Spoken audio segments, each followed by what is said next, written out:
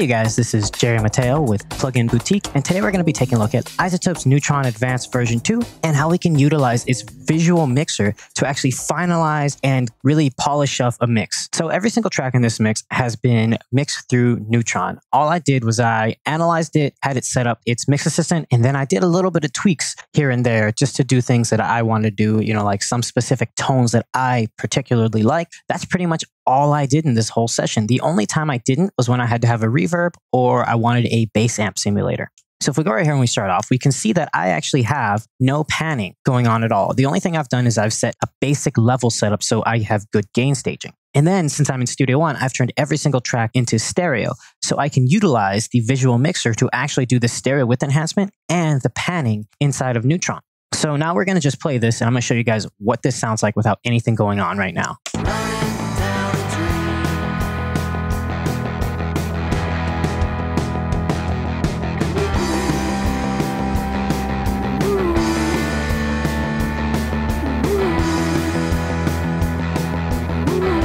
And there you go. This is obviously a cover of Tom Petty's Running Down a Dream.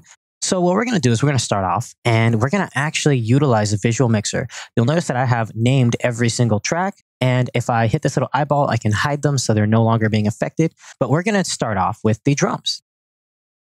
So we'll just highlight them all, solo them up, and now let's just press play.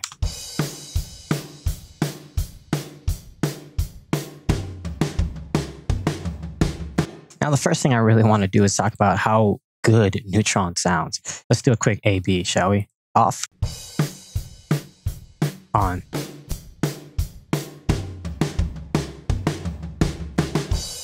Really, really cool. So the first thing I want to do is I want to set my basic overall positioning.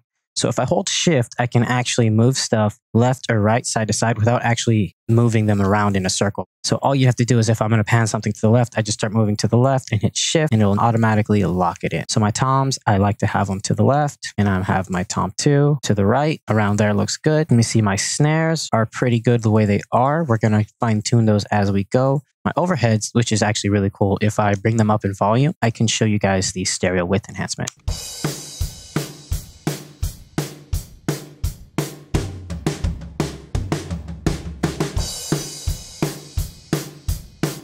I'm going to just make it a little bit more stereo than normal, and then I'm going to bring it down around here.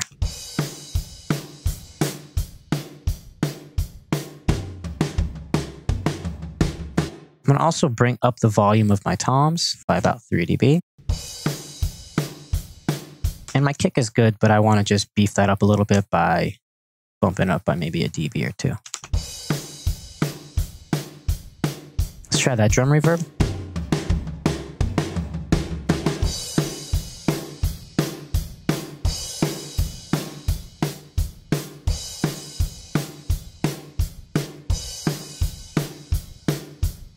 Just set it up around here.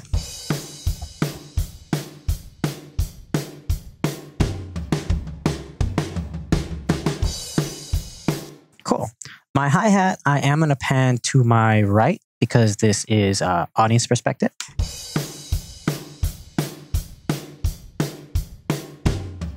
And you can hear that a lot of the hi-hat was captured in the actual overheads itself. So let's quickly set this and just listen to how this sounds right now. How before, after. Cool, a little bit of width, a little bit of stereo placement and enhancement. I'm just going to do this with the toms. Let's take this out of solo. And now let's focus on the bass and the guitars. Solo these out. So let's see what this guitar is doing.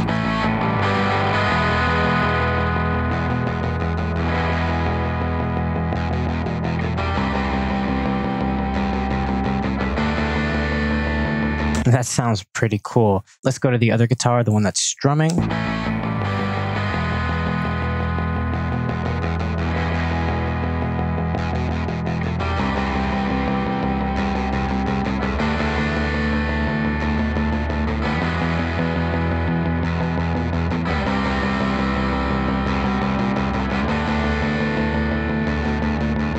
And then let's go to the bass.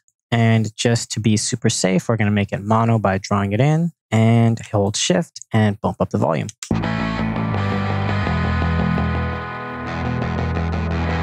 Now in this case, I am going to bring up my tone balance control because this is a great way to see what is going on. I'm just going to hit here, reset this, set this up to 10 seconds, enable analysis. Here we go.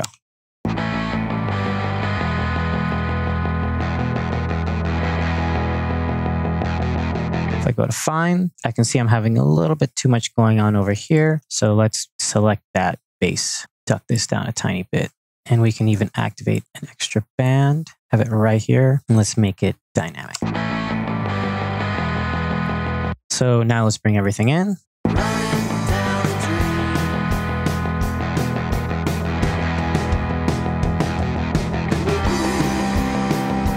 Let's see how it sounds like if we do an A-B.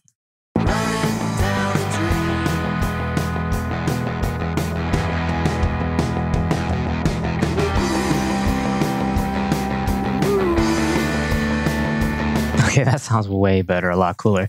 Now let's focus on those vocals, because obviously the thing that needs to stand out the most would be the vocals. Let's see what happens if we try to enhance the stereo width on this. Let's bring it up so we can hear it.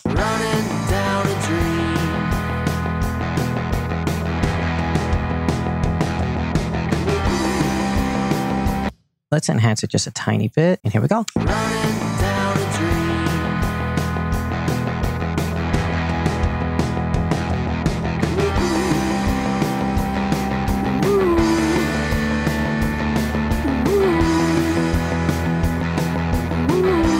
Find the background vocal.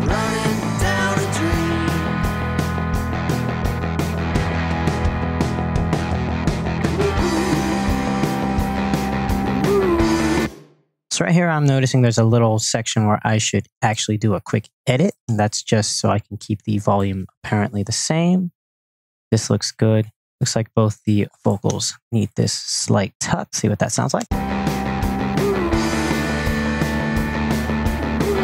I'm going to set the background vocal to be just a little bit to the right. And we're going to extend its stereo range. Let's see what this does for us.